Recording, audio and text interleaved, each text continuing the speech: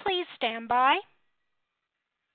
Good day, everyone, and welcome to the Stitch Fix fourth quarter 2022 earnings call. Today's conference is being recorded. At this time, I'd like to turn the conference over to Hayden Blair.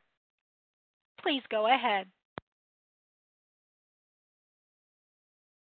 Good afternoon, and thank you for joining us today to discuss the results for Stitch Fix's fourth quarter and full year 2022. Joining me on the call today are Elizabeth Spaulding, CEO of Stitch Fix, and Dan Jedda, CFO. We have posted complete fourth quarter and full year 2022 financial results in a press release on the quarterly results section of our website, investors.stitchfix.com.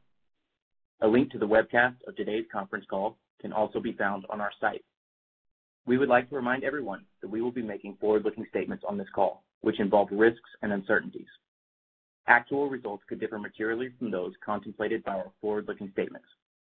Reported results should not be considered as an indication of future performance. Please review our filings with the SEC for a discussion of the factors that could cause the results to differ. In particular, our press release issued and filed today, as well as the risk factors sections of our quarterly report on Form 10-Q for our third quarter previously filed with the SEC, and the annual report on Form 10-K for fiscal year 2022, which we expect to be filed tomorrow. Also note that the forward-looking statements on this call are based on information available to us as of today's date. We disclaim any obligation to update any forward-looking statements except as required by law. During this call, we will discuss certain non-GAAP financial measures.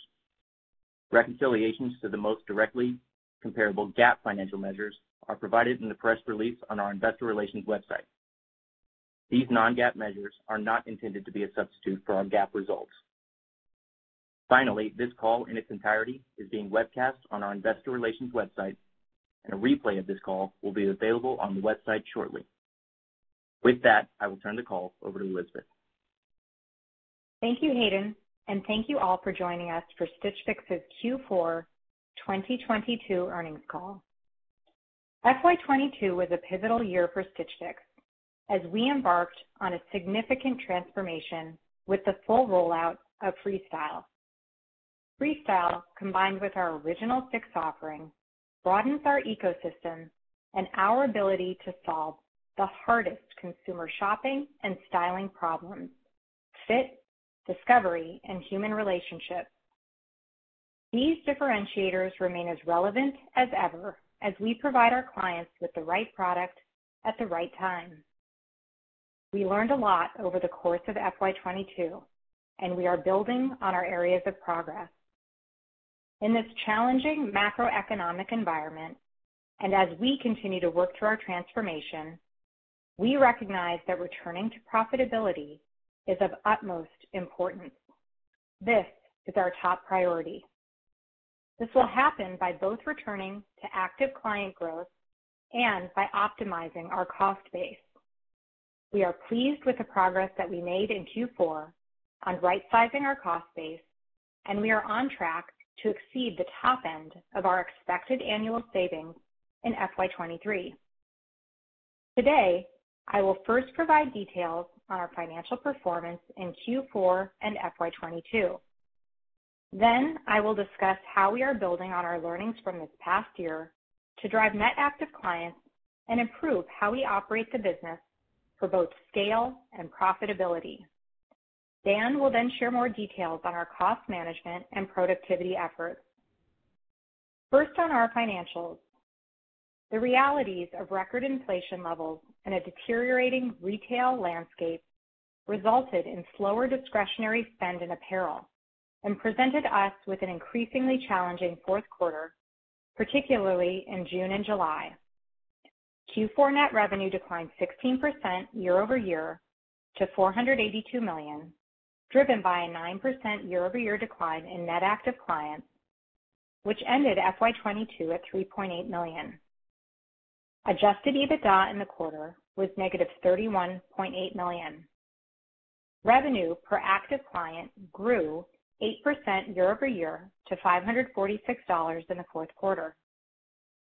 Looking at our full FY22, net revenue declined 1% year-over-year to $2.1 billion, along with an adjusted EBITDA loss of $19.5 million. Despite this, Freestyle revenue grew 21% year over year, with penetration from our fixed client base steadily increasing since its launch. Now, let me share more on our go-forward strategy for FY23. First, we're capitalizing on the health of our existing customer base by nourishing our core differentiators and improving our unique experience. Second, we're focused on net active client growth by broadening our marketing portfolio, refining the onboarding experience to capture both new and prospective clients, and targeting strategies that re-engage previously active clients. And finally, we're committed to managing our costs efficiently and strengthening our infrastructure in order to build a profitable business that is ripe for future expansion. Starting on the first point, we know we win when our clients feel heard, when we send the right item based on personal preference and fit, and when we push style boundaries in new ways. Our powerful combination of data science and creative human judgment has enabled us to ship over 75 million fixes and to fulfill over 10 million Freestyle orders to date. We also know that the first few experiences with Stitch Fix represent a critical opportunity to build a long-term relationship and keep our clients coming back for more. In FY23, building on our strength of listening and responding to requests and meeting the moment, we are evolving our stylist request notes to include the ability to add specific occasions so that our stylists can deliver stronger choices in these discovery moments. We also plan to insert more opportunities to collaborate with our stylist community in real time. Additionally, we're working to deliver a diverse assortment that showcases our varying price points, especially in a time when consumers are more cost conscious. We believe these efforts will drive higher engagement and further cement Stitch Fix as the go-to online styling partner for both current and future customers. On to the second point.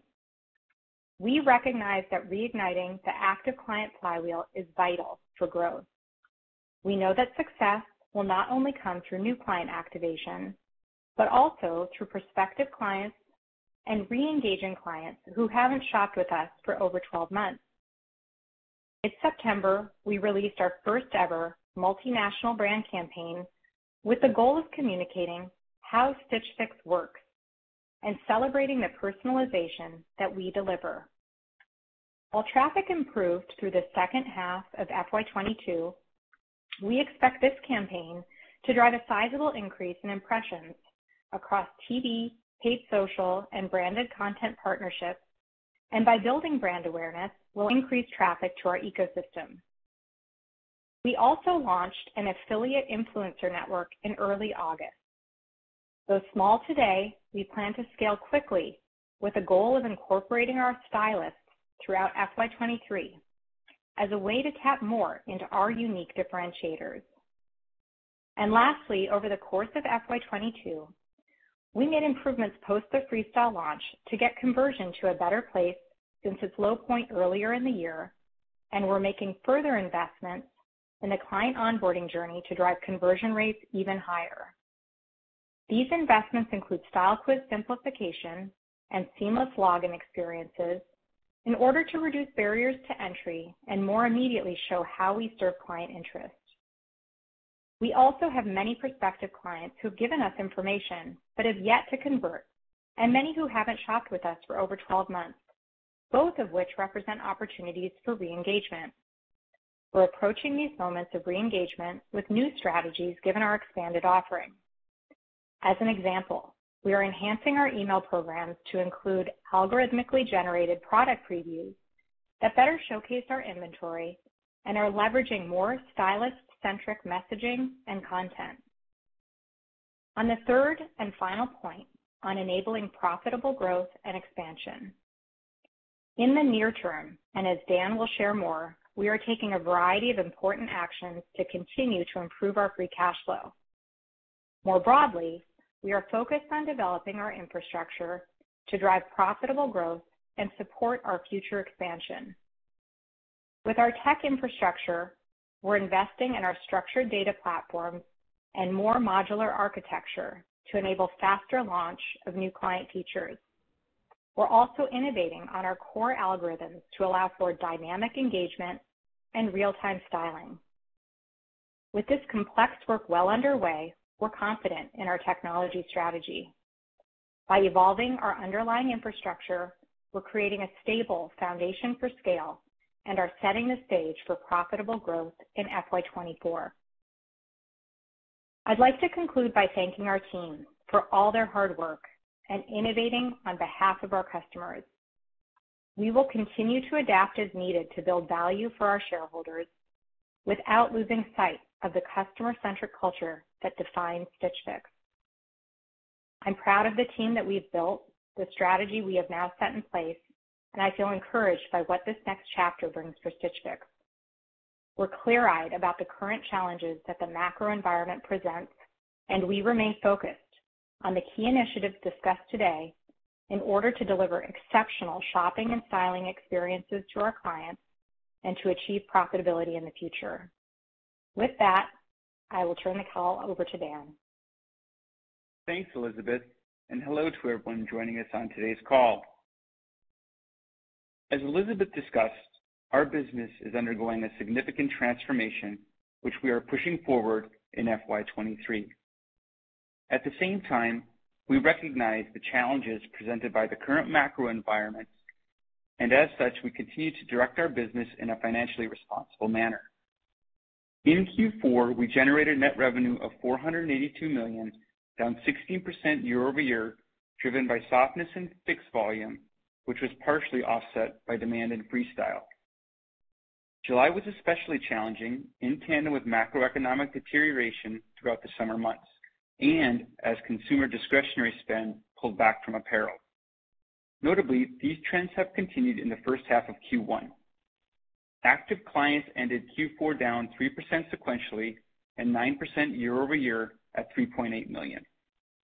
Q4 gross margin was 40%, driven largely by increased inventory reserves and higher liquidations due to excess spring and summer goods.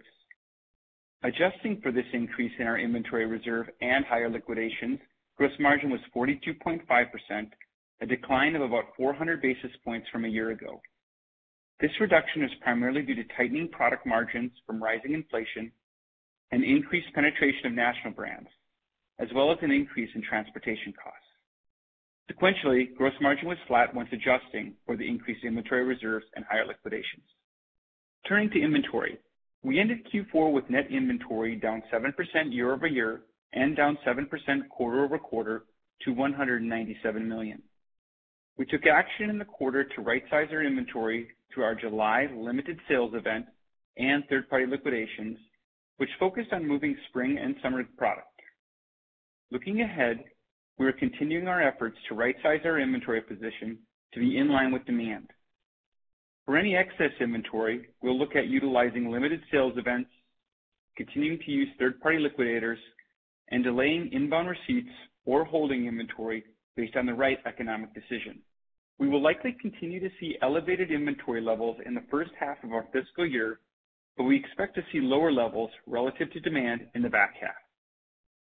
Advertising was just under 10% of net revenue in Q4, slightly down over Q3, but up 390 basis points versus the same quarter last year. For the full year FY22, advertising represented approximately 9% of net revenue. For FY23, we expect to maintain levels of spend at around 9% of net revenue as we grow the virality of Stitch Fix, as well as continue to improve on our core performance marketing channels and expand into newer channels such as SEM, influencers, and affiliates. Moving on to adjusted EBITDA. Q4 adjusted EBITDA was negative $32 million. This excluded $26 million in restructuring and other one-time charges. We ended Q4 with no debt and $231 million in cash, cash equivalents, and highly rated securities, as well as an undrawn $100 million revolving line of credit. Now on to our outlook. There are a number of factors impacting the predictability of our forecast. As we turn the page on FY22, we are focused on the goal of achieving adjusted EBITDA profitability and positive free cash flow. Our path to profitability consists of customer-centric actions intended to grow active clients, increasing leverage in gross margin, improving fixed and variable productivity, and driving positive free cash flow. Elizabeth discussed our focus and actions on driving active clients. On gross margin, we expect both Q1 and full-year gross margin to be around 42%, primarily reflecting an improved inventory position and expected lower transportation costs versus the fourth quarter of FY22. SG&A, excluding advertising and stock-based compensation, was down 8% sequentially and essentially flat year over year when excluding restructuring and one-time charges. While we are pleased with our expense control in Q4, we will continue to focus on reducing fixed cost and improving variable productivity. As we optimize our cost structure, we will continue to evaluate our real estate footprint and prioritize our investment in product and technology. With these efforts in place, we are on track to exceed the high end of $40 to $60 million in expected annual cost savings we discussed last quarter. In addition to cost savings, we are also focused on driving towards positive free cash flow and expect to improve our overall cash conversion cycle in FY23 by right-sizing inventory, extending vendor terms, and investing in CapEx with near-term positive ROI. Moving to our outlook. It's important to note that lower active clients in FY22 will have an impact on revenue, particularly in the first half of the fiscal year.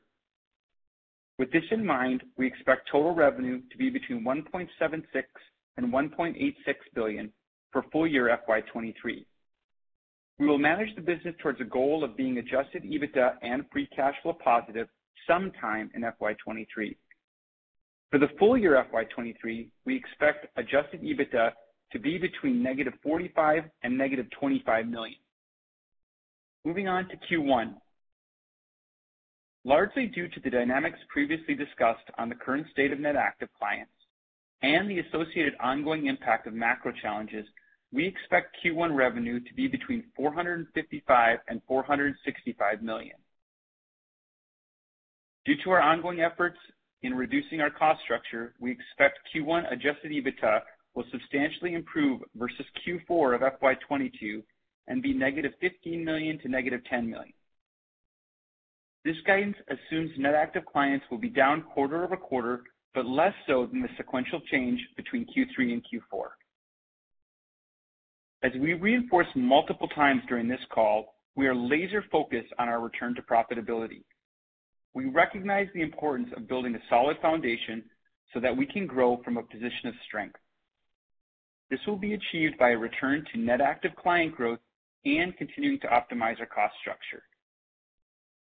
With that, I'd like to turn the call over to the operator for Q&A. If you would like to ask a question, please signal by pressing star 1 on your telephone keypad. If you are using a speakerphone, please make sure your mute function is turned off to allow your signal to reach our equipment. In order to allow time for additional analysts to ask their questions, we ask that you please limit yourself to one question and one follow-up question before re-entering the queue. Again, press star 1 to ask a question. We will take our first question from Youssef Squali with Truist Securities. Please go ahead. Great. Thank you very much. Hi, guys. Just two quick questions for me. One, maybe can you just speak to the onboarding process and improvements you've made there? Obviously, you're deciding to increase your marketing, which would lead me to believe that you believe that your onboarding process and conversion rates, et cetera, have improved relative to where they were even 3 months ago. So maybe any kind of quantification of where we are in that process would be really helpful. And then as you look at the business beyond 2023, and I know there are a lot of moving parts here, but relative to kind of how you guys looked at the business, I guess, a couple of years ago, what kind of growth do you think this business can support? All things considered, looking at the TAM changes, et cetera, is this still, kind of a double-digit business, double-digit growth business, do you feel, or is that something that now we need to adjust as we think through the opportunity? Thank you. Hey, Youssef, thanks for the questions. On the first point, we've made a lot of progress on conversion over the last couple of quarters, and we have seen a return to levels that we had seen in the past. That said, we believe we can still make progress and upside in some of the consumer pain points that we know of. We made it easier to get back into our Fix experience. We've made improvements in iterative testing on, more of an understanding of what Stitch Fix is about. We know it's an unusual service, and so we've done, I think, a lot of good iterative improvements on making that easy for clients to understand. That said, we still see opportunity to make it even easier to get inside in terms of seamless login. We still provide kind of that step where you have to provide your email up front. And so all of those are areas we're going to keep working on. So we've made progress. We continue to make progress, but we see more work ahead. And then on the marketing front, we're continuing to expand and strengthen our portfolio, both with new clients but also with signed-up prospects. Those are folks who have given us all their information but have not converted, as well as reactivation. And so, we are always super disciplined with how we spend, in that sort of 9 to 10% range, and are making sure that we are getting a return on any investment we make, and we'll keep broadening that portfolio.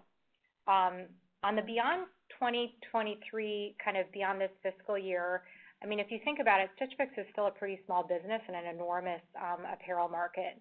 We're about a $2 billion company in a $400 billion U.S.-only addressable market, and we know that by opening up the Freestyle experience together with Fixes, that has both created incrementality within our existing client base, but we believe it 2 to 3x times increases the TAM of being a Fix-only business. So we're just incredibly focused this year on continuing to improve the customer experience, get on that positive net active track, which we do expect to turn the corner on net active clients sequentially over the course of at some point in FY23, and just ensuring we have the stable foundation of profitability to build on beyond this year. Okay, great. Thanks for the help. We will take our next question from Cory Carpenter with JP Morgan. Please go ahead. Great, thanks for the question. Just maybe to start on Freestyle, could you talk about your priorities for Freestyle specifically this year? And how much of your marketing spend do you expect to deploy against Freestyle? And then related to that, last quarter you made the decision to direct new customer traffic to the Fix flow exclusively. Is that still the case? And any plans to redirect some of that back to Freestyle in the future? Thank you. Yeah, thanks, Cory, for the question. We continue to make improvements in the Freestyle experience. We had talked in the last quarter or two around search, and that's become, that was one of our most asked for features with clients. That has done well.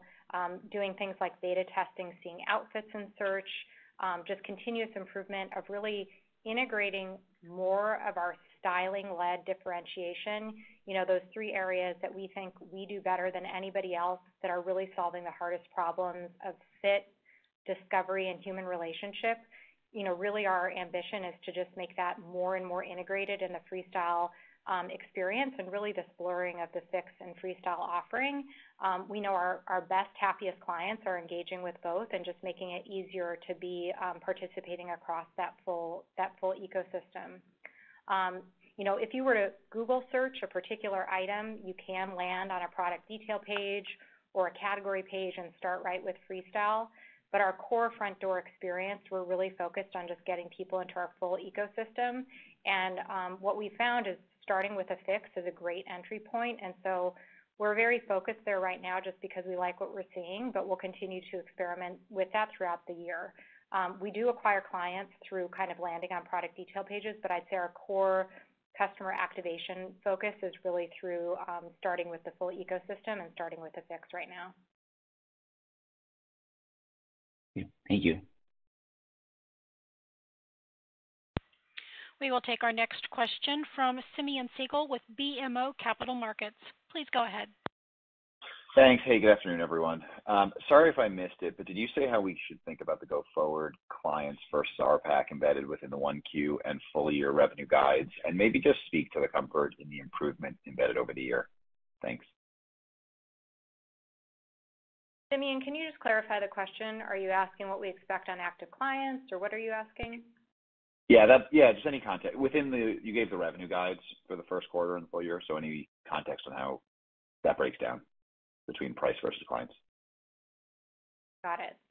Yeah, we don't guide specifically to actives. As I mentioned in the response a moment ago, we do anticipate at some point over the course of this year turning the corner on improvement in positive net actives.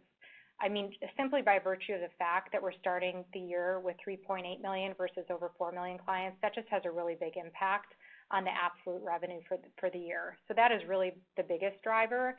And as you know, like as we acquire clients, their spending builds over time, and so we're just not going to see the benefit of that impact. But let me pause there and see if Dan, anything to add on that in terms of how it translates to revenue. No, the only thing I'd add on the active clients and RPAC, I did say in the earlier remarks that while net actives will be down for Q1, they'll be down less so than the Q3 to Q4 sequential change that we saw in FY22. And so, as we get closer to adding net active clients, that will likely have the impact of bringing RPAC down simply because these newer clients aren't on our platform long enough to spend disproportionate to clients that have been here and spending on a regular cadence with us. So that's the way we think about RPAC here. So again, as we continue to diminish the decline in net actives and ultimately start to grow net actives, I would expect RPAC to be impacted by that, but it will have a net positive, of course, on revenue as subsequent fixes and subsequent engagement with Freestyle take on with our newer clients. Great. And then just given the strength of the data that you have, are there any learnings between the clients that have lapsed? So is there any, I don't know if there's age, demographic, shopping tendency, like just you guys have a wealth of data. So as you look at the cohorts or you look at the groups that have peeled off, anything that you can learn from that? Yeah, I mean, I would say a few things in general. Our clients are the happiest when they feel like we heard their preferences and we responded accordingly and present the right product at the right time, which, we get right a lot of the time, but we don't always get it right. And so our ability to immediately address, if we didn't get it right through, redoing their Fix experience or connecting them with a stylist, like that's actually a lot of what we're going to be focused on this year is bringing more of that stylist front and center and that active listening. I mean, it is a big part of what has made us so successful. And so using that data to both reactivate clients, which we actually have a pretty healthy reactivation rate. We see more upside there. It was actually positive year on year, our reactivations of FY22 versus FY21, actually entirely driven by growth in Freestyle. And so, what we believe is the broadening variety of our assortment, the broadening of price points, all of those good things will benefit the broader client population over time. But ultimately, it's that sense of a client feeling, deeply heard, and we put the right product in front of them at the right time. And so anytime we have, that signal of where we can improve it is where we're focused, both frankly with our active clients as well as with lapsed clients.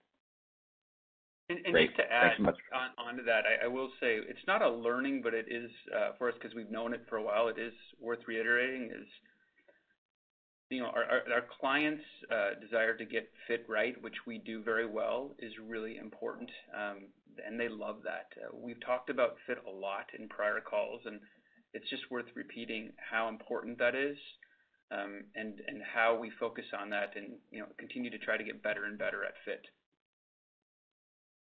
Great. Thanks. Best of luck for the rest of the year. Thanks, Simeon. We will take our next question from Mark Altschwager with Baird. Please go ahead. Hi, this is Amy Teskey on for Baird. Beyond the broader apparel pullback, I was hoping you would dig in a little bit more into consumer behavior changes, what you're seeing in terms of box frequency, keep rates, average sales price, and any details you can provide on trends in specific product categories. Yeah, thanks, Amy. I think we do a lot of research of what consumers are asking for. We get signal on, the majority of our fixes, of where the preferences are, and then, of course, we're always tracking what average unit retails and what price points are resonating. And, I would say a couple things. First, on just like category trends, we've definitely seen that continued shift back to workwear, both with our men's and our women's segments. Blazers are back to pre-COVID levels. Men's polos have been a strong trend. So we are seeing kind of category trends that we've, thankfully been prepared for. I will say that consumers are telling us they are feeling more cash constrained. We have different experiences within Freestyle, where we highlight items under 50.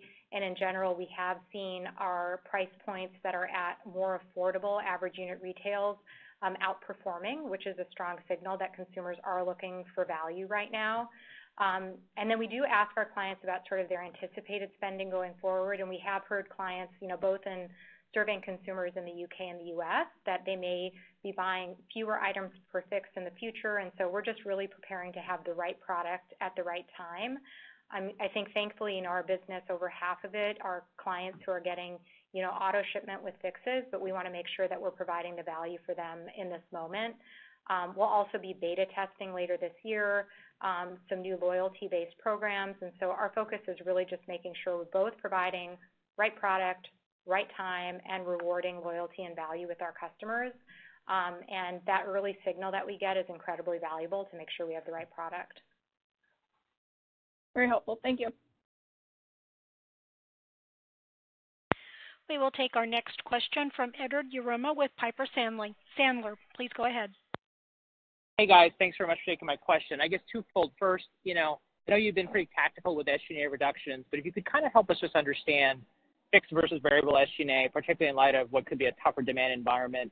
And then as a follow-up to that, I just want to understand the markdown reserves that are embedded on the inventory now. How should we think about that? Are they kind of trued up at this point? Was there a true up in the quarter?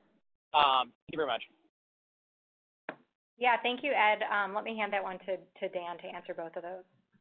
Yeah, on the SG&A reduction, as we said earlier, we are on track to achieve the high end, to exceed the high end of the 40 to 60 million that we talked about last quarter.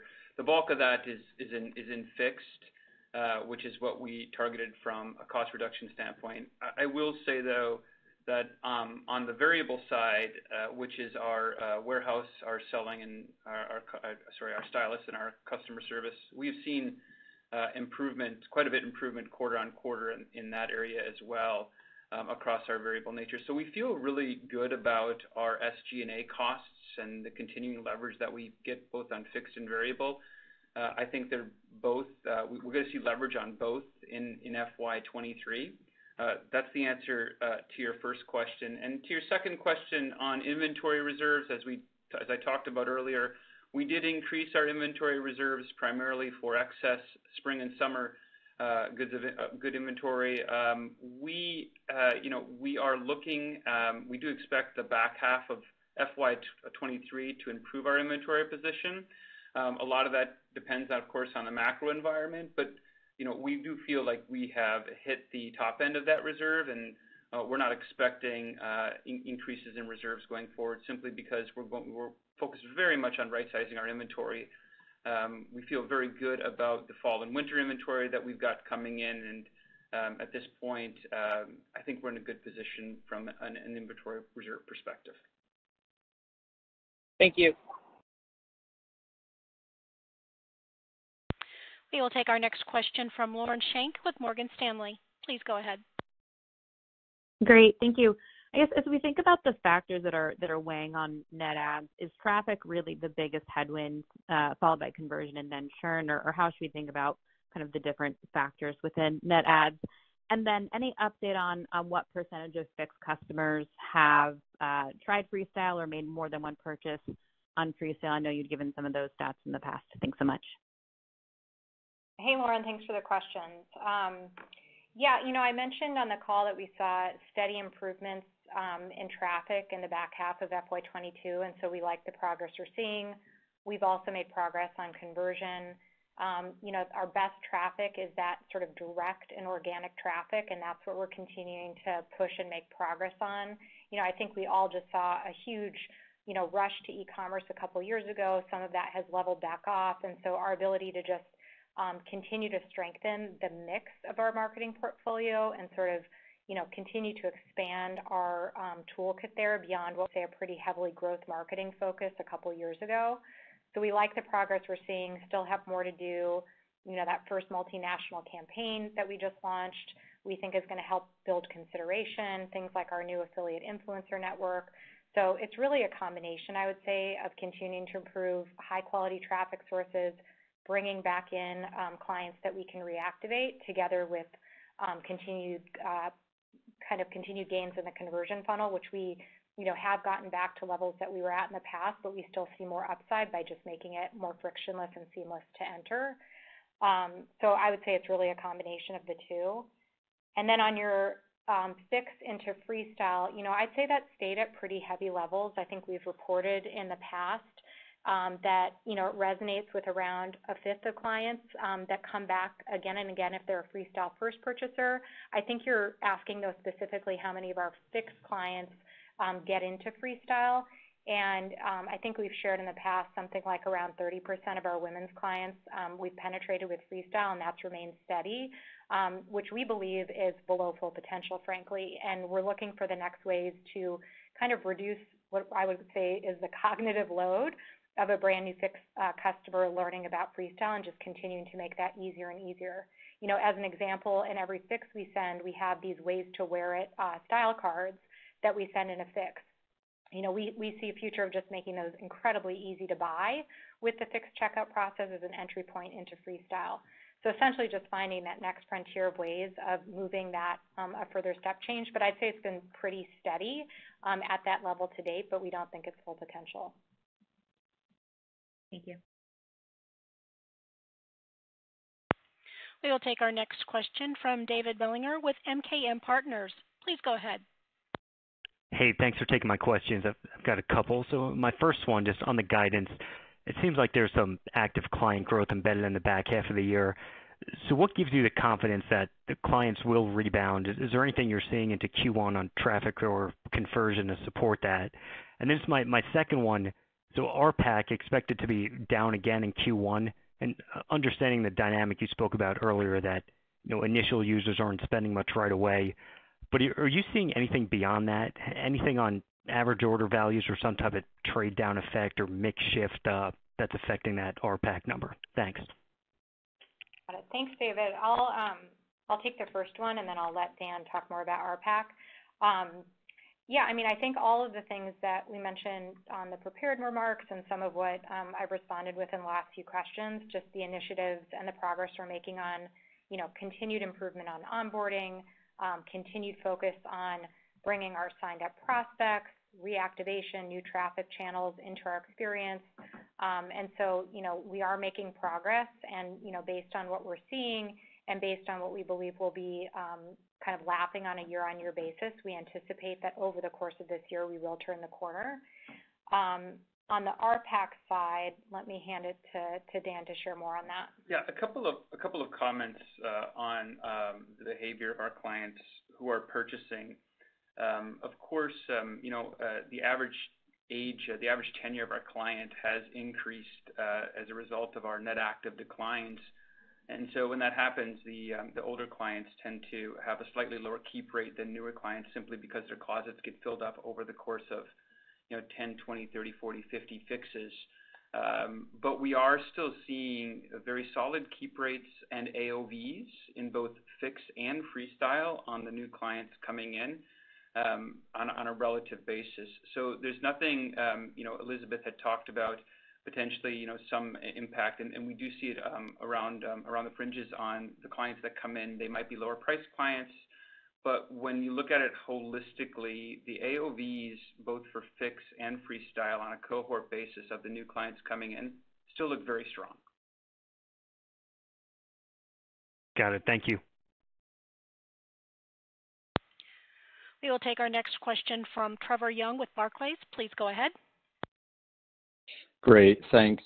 Dan, on the full year guide, can you help us understand how you're thinking about that revenue growth cadence throughout the year in light of the down 20% in 1Q and the easing compares? It sounded like 1H under pressure, maybe some inventory overhang, kind of challenging holiday, but then maybe second half is improved. And what would need to go right for you to exit the year in positive growth territory? Yeah, it's a good question. And so, in Q1 of last year, we had a very strong quarter. We were up 18% year on year. That is at the time that we started to see the issues with our fixed funnel that we've discussed many times. But the impact of subsequent fixes gave us a very strong quarter. We see, we have an easier comparative in the, as we go forward with an FY23. That coupled with, our net actives declining at a far slower rate, and as Elizabeth mentioned, we do have goals and hope to get to, and will get to, sequential improvement in net actives in a quarter this year. All that means that the growth rates that we see in the back half of the year will improve relative to the growth rates that we see in the first half of the year. With response to your second question, what do we have to see to exit the year? We talked about net actives growing, and as we go through quarter by quarter and see net actives improve, we do think we'll end the year in a very strong position. In the meantime, as you could see from our EBITDA guide, our cost structure, we're very focused on that, both in Q1 and full year. And so given our focus on fixed and variable costs, we feel that we will end Q4 and the back half of FY23 in a strong position. Great, thank you. We will take our next question from Mike Boruchow with Wells Fargo. Please go ahead.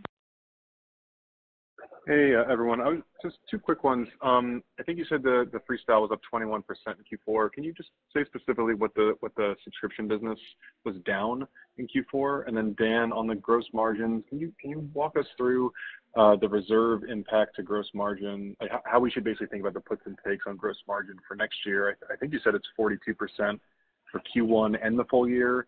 Should there be much volatility for the remaining, Q2 to Q4, or should this be pretty much 42%, almost every quarter? Or just any variability to call out? Thanks. Yeah, thanks, Ike. I can take the first one, and then Dan can add on and talk about gross margin. That Freestyle growth rate, just to clarify, was our full year FY22 growth rate, not a Q4 growth rate. And on our full year basis, we were about -1% for the total business.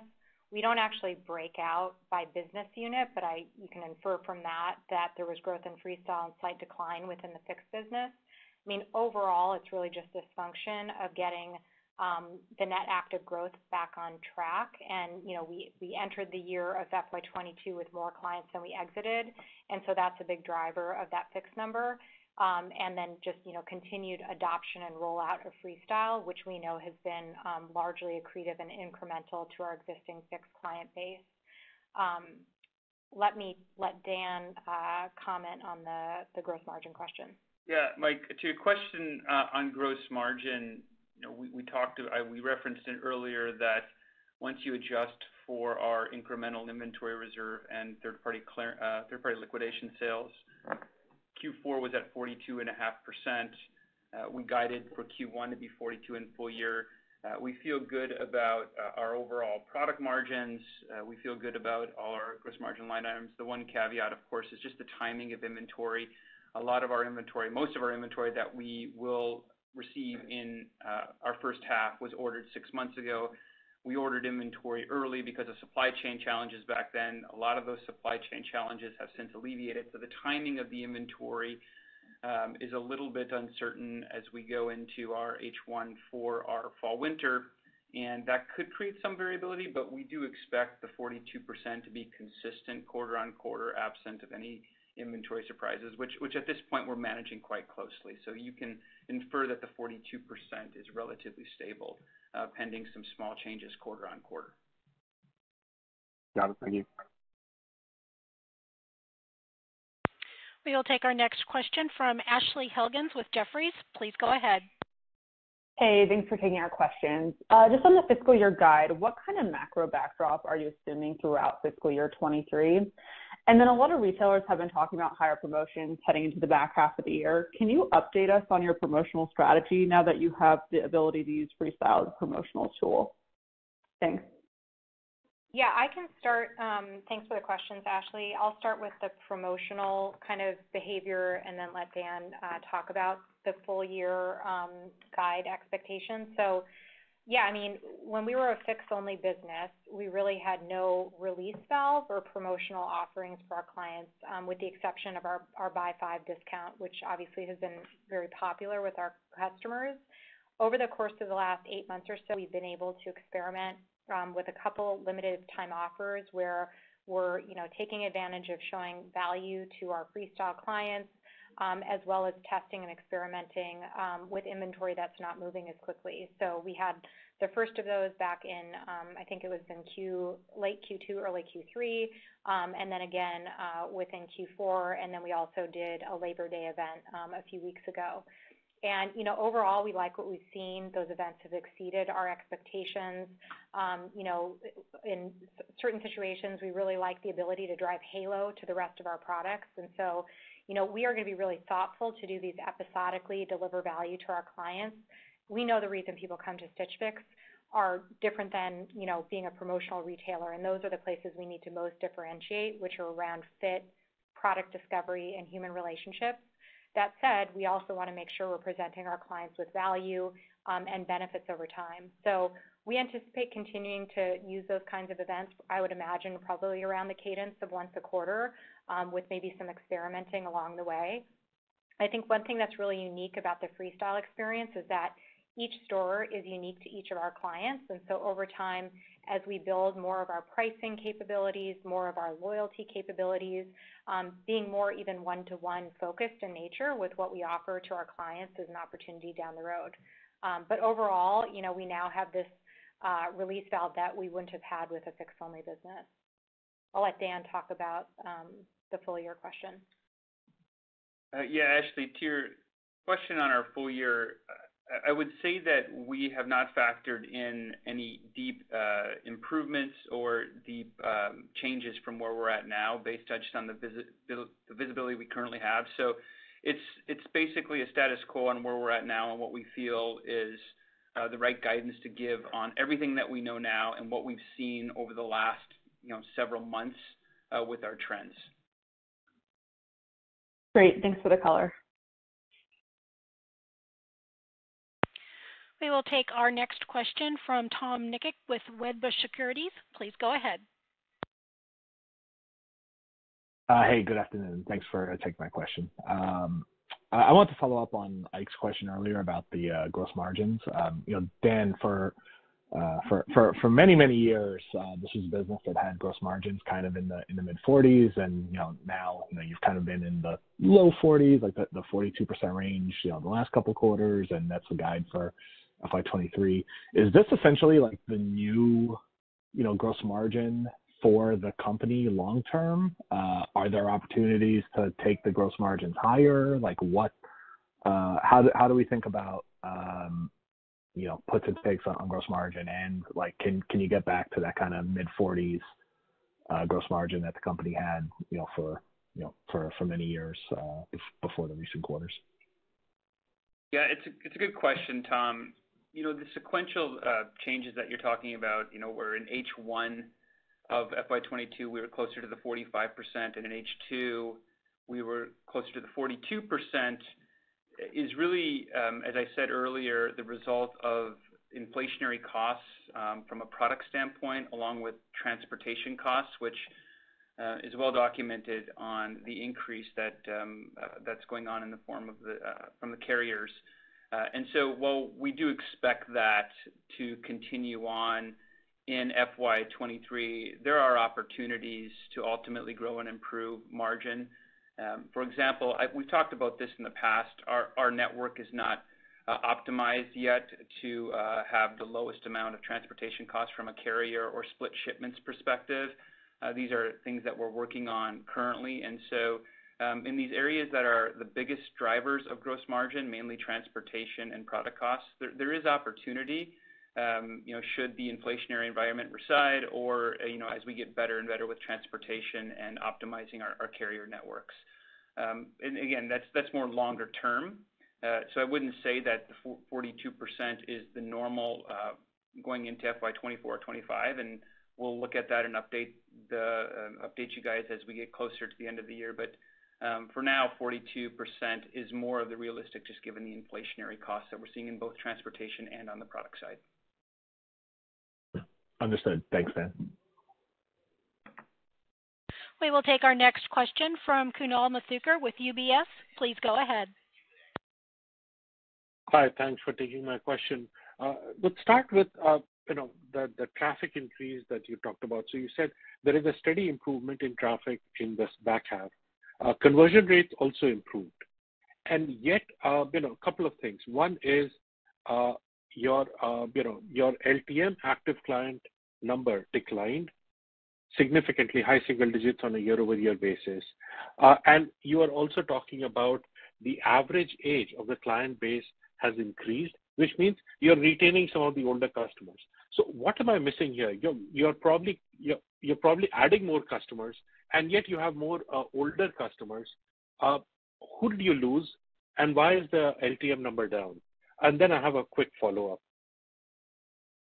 Hey, thanks, Kunal. Yeah, I did mention that we saw steady gains in the back half relative to earlier in the year on traffic, and then we have made progress on conversion. So those are both true.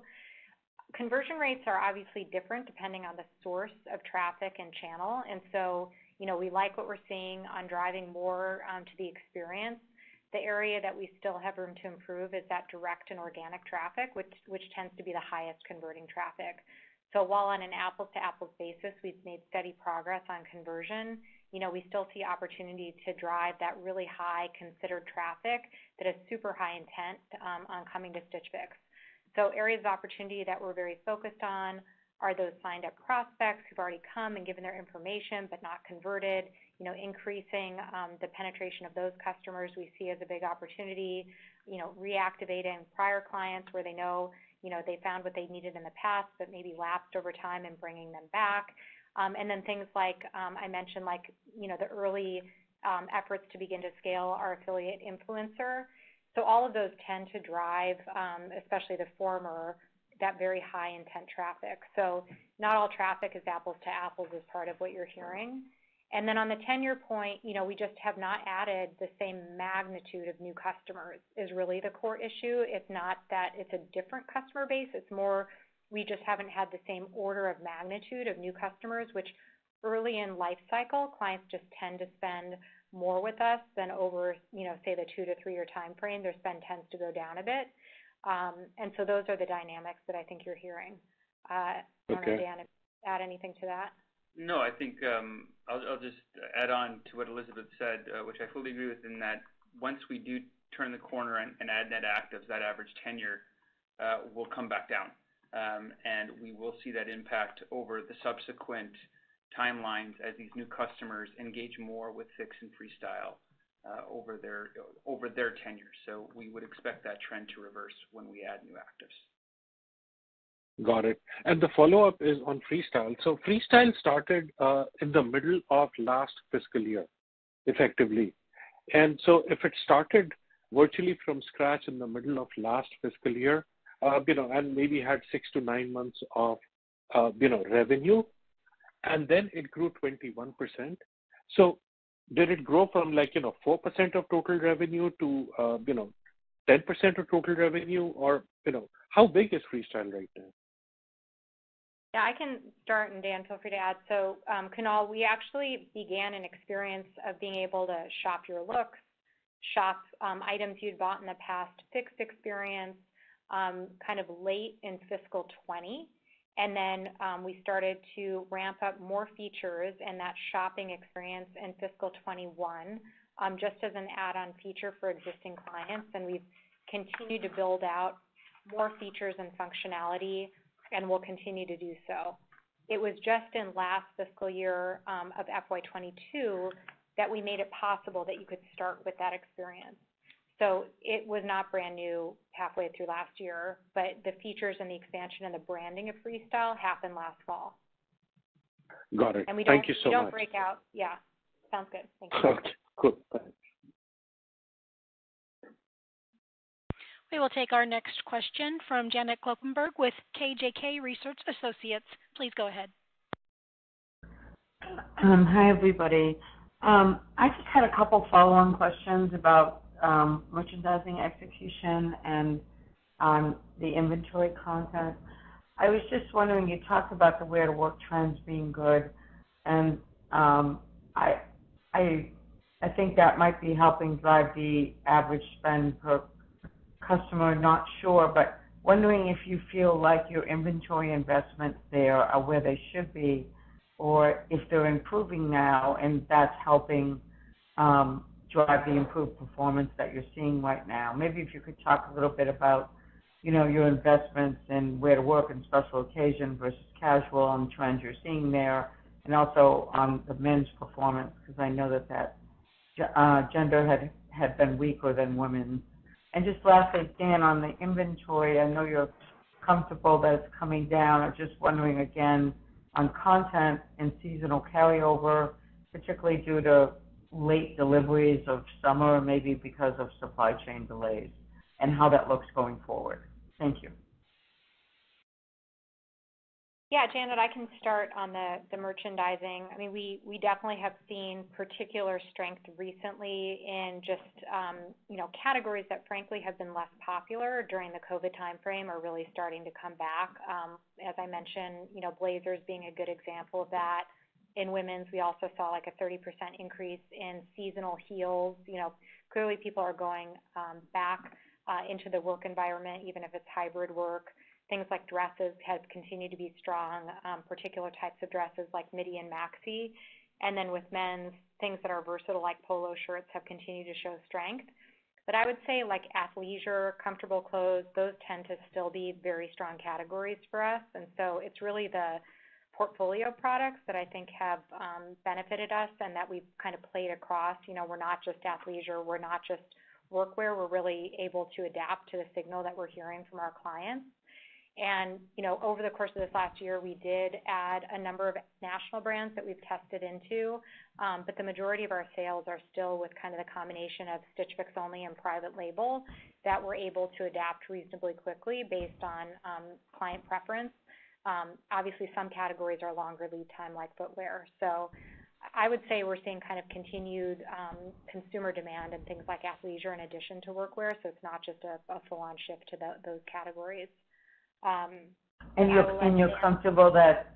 Are you comfortable that your inventories are aligned in sync with the category demand? I think we're feeling like we have the right presence of categories. I think like most of our category, just the overall discretionary investment is what I think kind of all of apparel is probably experiencing right now.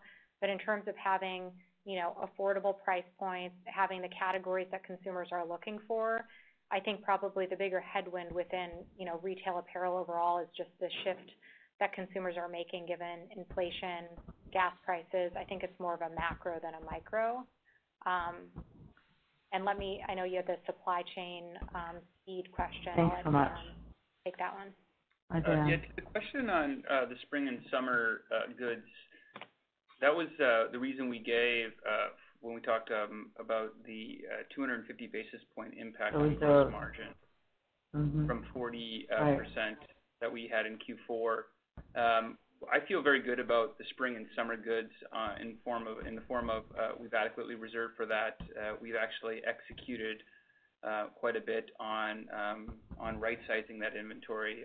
I will say, of course, the supply chain issues as it relates to fall and winter is where we're focused on now. A lot of those orders were placed 6 months ago, and so we have one more cycle here before we feel we can right size their inventory, and I would expect inventory to go up sequentially, in Q1. Although we're still working on right sizing that inventory. So for the spring summer, I feel very good. And I also feel pretty good. I feel very good about the back half that we'll have our inventory right-sized by the back half of our FY23. Okay, thanks so much. I'll follow up on it later. We will take our next question from Dana Telsey with Telsey Advisory Group. Please go ahead. Hi, good evening, everyone. Just following up on Janet's question on inventory. You talk about right-sizing the inventory. What levels do you expect it to be, and is there a marker for the first half of the fiscal year and by the end of the fiscal year as you're looking at it? And then on expense reduction, which I believe last quarter you had talked about the $40 to $60 million annual cost savings. How is that progressing? And the one-time restructuring charges of $15 to $20 million in this past fourth quarter, is that done, or is there anything more we should look at? And then just Elizabeth on product, as you think about planning for the holiday season, what are you leaning into? What are you seeing from brands, from your own private label, and how do you expect that mix to shape? Thank you. Great. I'll let Dan take the first couple questions. Yeah, hi Dana. On to your first question, we don't provide a forecast for inventory. That said, we feel that we can get in excess, upwards of 4 to 5 times turns on a gross inventory basis. We're not there now, but we feel ultimately we eventually can get to that level. That's probably longer term, but we're making good progress, or we plan to make good progress throughout FY23 on right-sizing our inventory and keeping it at the right level of turns on a go-forward basis. And we'll update you more in future earnings calls on where we're at with respect to our inventory position. On the cost savings initiative, we mentioned last quarter that $40 to $60 million is what we expected to receive. We are on track, as we said earlier, to exceed that number. Most of that, a lot of it is operationalized. There's still a lot of initiatives that we have that we're working on, so we'll give an update on what that is going to be as we go through FY23, but I feel very good on the 40 to 60, on exceeding that 60 million threshold. The bulk of that is on the fixed cost side.